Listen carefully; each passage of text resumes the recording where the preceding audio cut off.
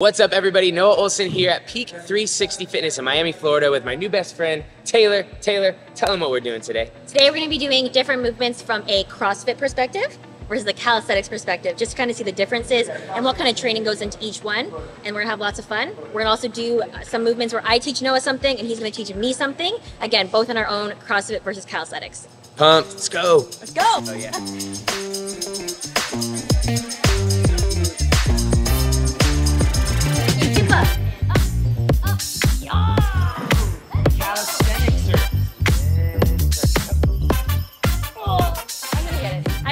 The first movement that we are going to talk about is the handstand walk. In CrossFit, most of the things we do are for time, so you're trying to do them as quickly and efficiently as possible. When we handstand walk, we're usually bent legs are kind of spread apart because you're almost letting your legs lead the way and you're trying to catch up with them.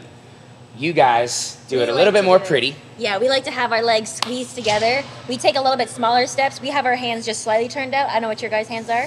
I would say it depends kind of person to person. Yeah, I like to have mine slightly pointed out. Again, feet together, and we try to step kind of like replacing our weight rather than you guys have your weight more forward. Yep. So we're definitely more stacked as we go along. Let's do one side by side at the same time. To see the differences? Yeah, to show them the difference, and then you could get me into a nice pretty handstand and I'll help you try to go for speed. Okay, sounds good. Go.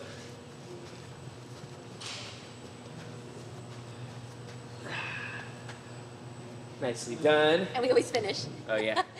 If I were to clean mine up a little bit, I know for sure I would need to pin my legs together. Legs together. Point my toes. Yeah, yeah, and then think of your hips too, because I know you guys more arch. Think of having your pelvis tucked, nice tight tummy.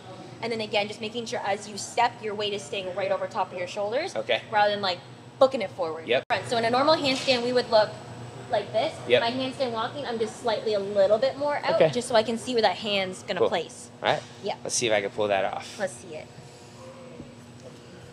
Yep. There you go. Tight, tight legs. You have to squeeze those ankles. There you go. Perfect. Yeah, the hips. Once I like tuck the hips, I can feel that. Yeah, that was like a nice straight line, and the legs together, but a lot slower, as you can see. Okay, so now you are just gonna, try to throw all that out the window. And they can go anywhere? Open up. Yeah, I mean, no, I'm just kidding. You want to keep it relatively in control, but by bending your legs and being able to arch a little bit, all you're doing is giving yourself a little extra momentum. And is it like a bend and a bend in the hip, or just the leg? I think it's whatever you're comfortable with. Actually, Danielle Brandon, one of the best handstand walkers in our sport, she's super stacked all the way through her hips, and just at her knees, she's completely bent. A lot of other people open up all the way. I would say whatever you feel like is going to be the most comfortable, but give you a little bit of that push forward. Okay, so we're just going to try to go as fast as possible. Yeah, let's see some speed. Okay. There you go. I felt faster. Yeah? Was it faster? Definitely. I think so. Nice. Nice. All right. Awesome. Holler at us, T. All right, so next movement we're going to do is a pull-up. So calisthenic style, we always have our thumbs hooked, and it has to be like ears above the bar, so coming all the way up. Okay. And there's a couple different ways you can compete in calisthenics. It can be like pure volume, but in which case you have to come up, fully extend, and you can only go for your next rep if you get tapped to go. Huh. So even though it's trying to go for volume, you have to wait for that good rep. And your feet and ankles have to stay glued together, and you can't have them bend too far forward or back. Cool, I didn't know that. You have to stay in a straight line. Okay. Yeah, so we're going to go over that first. And Sweet. Then I'll show you that. So jumping up, we're going to make sure those thumbs are hooked.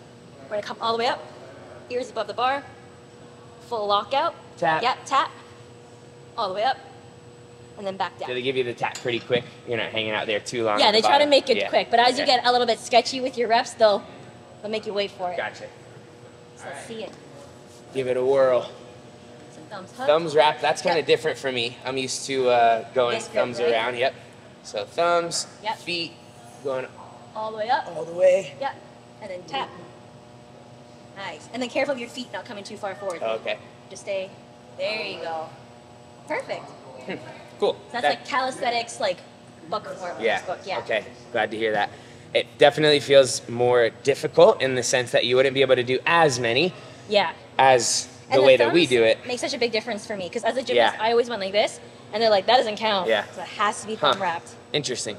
Yeah. All right. Well, in CrossFit, We definitely get a lot of skepticism about the way that we do pull-ups, and everybody's entitled to their opinion. It's fine. I respect it. It's all good.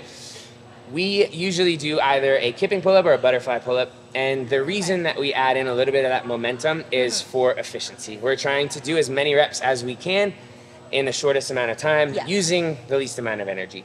And both of the styles have standards to them, just like the calisthenics pull-up. So you have to get your chin above the horizontal plane of the bar. So you don't have to, basically what that means is if there was a line coming off the bar, I have to get above the line, but I don't have to go over the bar. Like your chin doesn't have to go this way. Just has to get above the height of the bar. So here. Yep, exactly. And at the bottom, your arms have to lock out. So pretty much the same standards. Lock out at the bottom, chin above the bar at the top. The kipping pull-up is a little slower. It's kind of the back and forth, where you're doing that basic opening and closing at the bottom and just using a little bit of momentum to get yourself up at the top. It's definitely faster than a strict pull-up, but the fastest way to do them is the butterfly, which uses momentum just in a different way. You're kind of elevating your body, making yourself weightless, falling into the bar, and as soon as your arms lock out, you're kicking your legs again to create that weightlessness. A lot more coordination on that one. Yeah, I struggle definitely. with that one. They're quicker, for sure. You can do a higher volume of them in a shorter amount of time. Yeah. Nice. Yeah, I can definitely see that's way faster. And again, your thumbs are... Yeah, that's just the way that I prefer to do them. In CrossFit, we also use grips, which is helpful. It just kind of saves you from ripping, and you're able to hold onto the bar a little bit longer. Yeah, so in calisthenics, nothing on our hands ever, just chalk. Or some people use honey. Honey? Yeah, if it's like the steel bar, the wood bar, it's honey. Stick to it. Yeah, they just... Wow, that's cool. I didn't know that. I'm learning so much. Yeah. Sweet. Well, so let me try these out. I was going to say, let's see you do a regular kipping, and we'll see if we can teach you butterfly for the first time. I think you have the coordination to figure it out. We'll try. Okay, so kipping one first. Yeah, so do some of the kips first, like just this? the back and forth, exactly. And then when you feel that weightlessness at the back, then you pull up. Yep. Perfect. Is that okay? Yeah, that looks great. And then you just basically, to keep your rhythm, once you've gotten your chin above the bar, in order to get yourself back down, you want to push away a little bit. So you're in that same opening and closing motion the whole time. So you said once I'm here, I'm going to push away? Yeah, a little bit. So you get your chin up above the bar and then push so that you can come back through at the bottom. Yep. That's it. Fast learner. Oh, those are okay. Nice. The push away is a huge. Yeah, that helps. A huge one. On the butterfly, I know you said you've tried them before and you weren't able to figure it out. They're not pretty. I definitely They're think not pretty. A couple different ways that you can learn those. The way I remember learning it is, imagine that there's a puddle of water and you're splashing the water and then pulling back, splash, pull back, splash, pull back. Splash, pull back, splash. And so once you have that down on the floor, you can hop up on the bar and then, without even using your arms, just practice that motion. It feels really weird, but after you've done that a couple times, you can start to add in your arms, and you would see how it can turn into a... how it creates a little bit of that same weightlessness. All right, we might look very uncoordinated. Here we go. Okay, so it's reverse bicycle. Yep, so splash, pull back. Yep, just do that like 3 more times. Beautiful. And now try adding in a little pull while you kick. Yeah? I kind of feel like, fish out of water. Yeah. It definitely feels funny at the beginning. That's the closest I've ever gotten to anything remotely looking like a butterfly pull-up, though, not gonna lie. You did good. You did both of them by themselves. You did the legs by themselves, and then you added in the legs and arms. Let's try now just jumping up and doing some mini butterfly pull-ups. So kick your legs, and at the same time that your toes go forward, let your arms kind of come back and pull. So let me do like this. Try. Come down real quick, Pete. This one's not that at all. No, not bad. This one's definitely tough to teach and to learn. I'm sorry. You're gonna jump into a hollow, arch, and then go into it. So as I would arch is when I pull to the bar. Yes. Oh my gosh, I'm trying to compute this right now. Jump up, hollow, arch, and then little mini swings. We're gonna come back to this one. Yeah, maybe. So this is a calisthenic not familiar position. Yeah, we'll get there. I'm gonna work on it, and then I'm gonna come back, and we'll try it again. I have faith in you. I'm gonna tag you on my very first story I get. I'm gonna be like, look, Noah. Perfect. I got it. Got it down. I got it.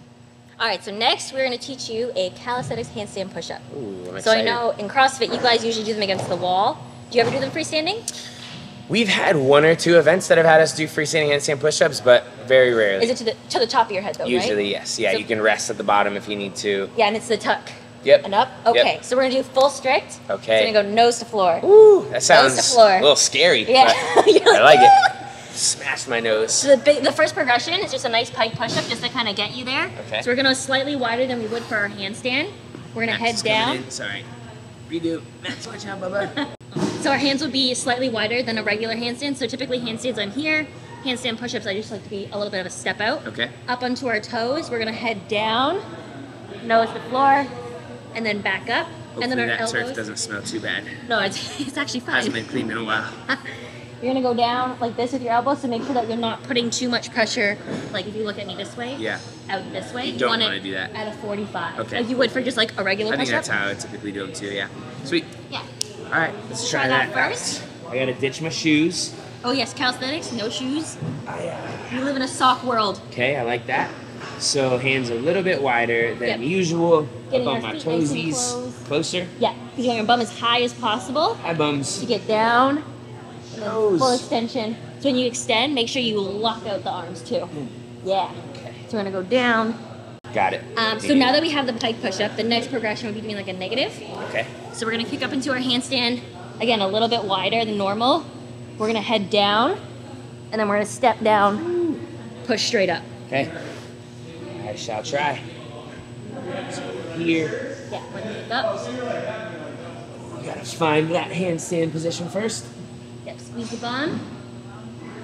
and then lower down. Yep.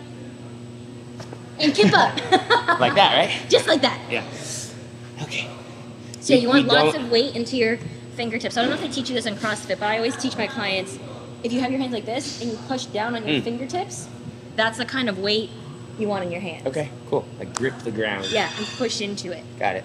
Down. Yep. There you go. Yeah. Okay. So the biggest thing with the handstand push-up, because I believe you guys do yours more straight up and down. Yeah. Calisthenics become 45 back and With straight. your body. With like, our body. So we have to keep tension all the way through our core and our glutes. Interesting. Otherwise, we'll just fall straight down. Yeah. So if you watch my handstand push-up from here, I'm gonna come down on that 45. Yeah. Oops. And I didn't keep my core tight. Right, that's, So here, coming down, and then straight back up. wow, very nice. Squeeze. Yeah, and up, up, yeah! Oh, let's go. I'm a Let's go. calisthenicser. That was What do we beautiful. call ourselves now? A Cali athlete. A Cali athlete. Cali, I Cali like that. CrossFitter. Cool. Love it. Okay, That's sweet. awesome. Yeah, that was fun. We've done Handstand walking. handstand walking, pull-ups. You taught me how to do a calisthenics handstand. Now I need to teach you something CrossFit. The final piece of the puzzle, I'm gonna teach Tay to do some ring muscle-ups. Super complex movement. We do them pretty often in CrossFit. That's like the higher skill level stuff. I like to think of a muscle-up as kind of 2 aggressive motions. It's that same kip that we talked about on the bar at the bottom, like big open and close, arch hollow. Yeah. And then essentially when you are pushing back in that hollow, you're creating that weightless body position. That's when you're gonna extend your hips Okay. and then sit up over the rings, catch them by your sides, press out of the dip. In my mind, I like to think of 2 pops as kind of my cues. If you can get down the hip pop and then that head turnover, think about it like pop, pop. Those 2, Like right after each yeah, other. pop, Okay. pop, exactly. Like you taught me with the kip up yesterday. Yeah. Kip up and then sit the up. head. It's Okay. very similar to a ring muscle up. Okay. Let's see where you're at right now. Okay. Have you try one, do one, and then we'll see if we can change it up to be a little more efficient. Yep, couple kips and then turn over. Okay, what happened there, because you didn't have the false grip, when you went to turn over, your hands didn't have anywhere to go. You kind of got stuck in your hands, and that Yeah, I happens feel to like I get people stuck here. all the time.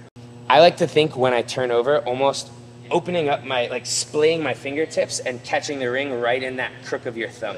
Right in here. Yep, so here's one, just the hands. Just watching the hand. Oh, yeah. Okay.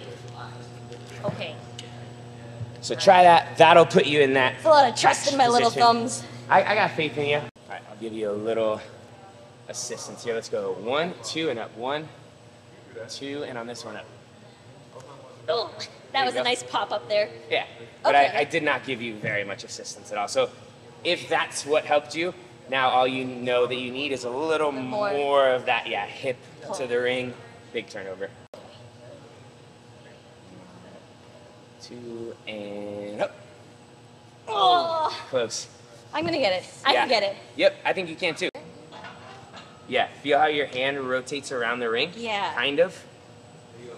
Yep, literally, I it's do just loosen my grip. sliding. That's all it is. It's sliding your knuckles down to the ground. Yep, go do that up there. All right, literally I can do this. same thing you just did. Just let those hands slide. Knuckles to the ground. Come on, Taylor. All right, come on, T, let's go, T! Come on. You got this. Big hip, hard turnover, knuckles to the ground. Come on. Got it. Big up and over. Easy, let's go. Come on. Go, T, go. Come on. Yeah! Let's go. All you needed was some homies hyping you up. Yes! That was good. Really Okay, good. great. Let's go. Thank you. That's exciting. So that is it for today's video. Hopefully you guys enjoyed it. I know I learned something new today, and I'm gonna get those butterfly pull-ups, I promise. You got your muscle up. Butterfly muscle up. pull-ups, the only thing left. So stay tuned on my Instagram for that. I'll be tagging Noah for sure. I'm excited to see it. I got faith in you. Yeah. I And got you in did a some, beautiful handstand push-up. some calisthenics, handstand push-ups, freestanding. Yeah. Thank you guys for giving us love and support from both sides. There's no reason we can't come together and support each other. We appreciate you. We'll see you next time. See you guys next time.